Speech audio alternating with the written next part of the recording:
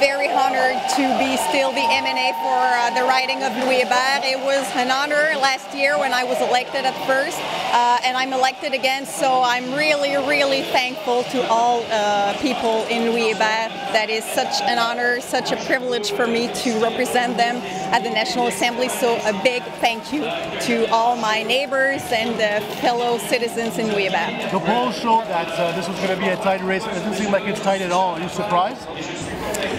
Well, I am not surprised actually, because we worked so hard for so much months, for so much years now at the Coalition Avenir Québec. We are a young party, but we have been working so hard.